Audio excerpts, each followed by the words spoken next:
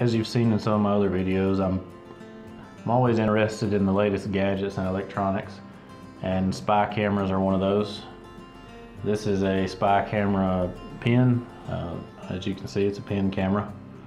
It's supposed to be 1080p, made by Lotusa, and I've literally just pulled it out of the box, the Amazon box.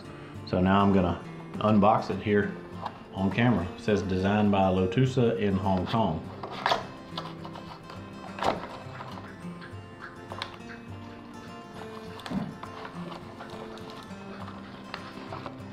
Okay.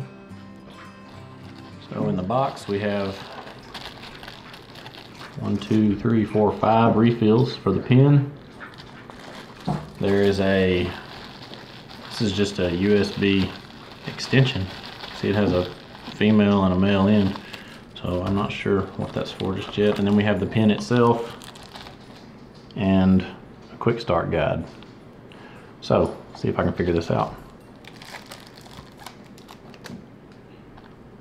Okay, if you can see, I can already see the camera in it. It's very small though. Try to get the camera to focus on it. There it is. You see the camera right there in the middle of the screen, and it's hard to detect even from a few inches away. So you can't even see it in the light. It's a nice looking pen. It's a comfortable pen, and I wouldn't suspect it of being anything other than a pen. It's got a little button on top that probably turns it on and off and changes modes. And on the back here are 2 little holes that are probably going to be the microphone. And if that is the case, then I can see that that would probably be an issue recording sound if you're putting it in your shirt pocket, because it's going to rub against it, and rubbing against the fabric is going to change the audio that is recorded. So let's take this thing apart and get it set up and then see what we have here.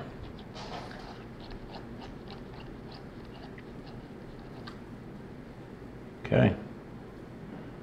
Wow, so it has a built-in USB connection.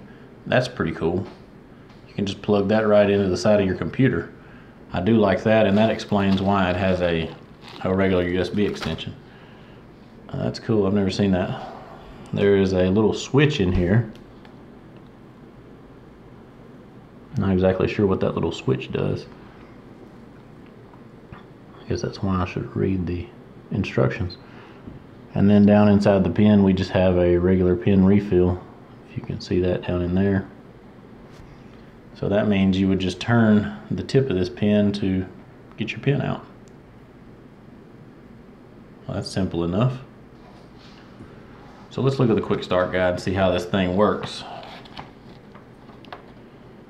So we've got, oh, those are not the microphone. That's you can see it's a reset button and a status indicator light.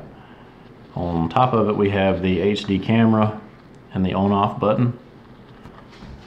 This piece right here is going to be our SD card socket on the back side of the USB connection. So your SD card will go right down in the hole there on top.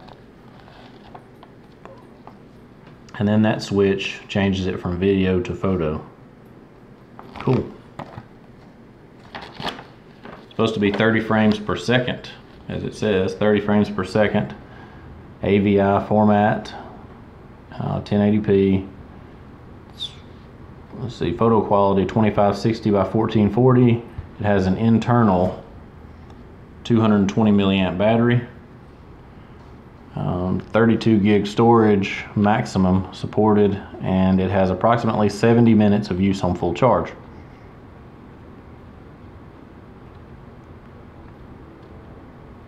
So you just plug it into your computer using that USB port to charge it, and when it's solid yellow, that indicates a full charge. Alright. And it says here, note, it's a video-only surveillance equipment. The pen camera has been intentionally re-engineered to eliminate the ability to record audio. Audio surveillance recording falls under federal and many states' wiretapping laws and can also be considered a violation of the Fourth Amendment of the USA.